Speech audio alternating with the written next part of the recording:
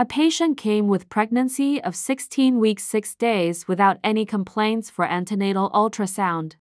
Single alive intrauterine fetus of 16 weeks shows a cystic lesion in cervical region. Posteriorly, there are multiple thin septations in the lesion.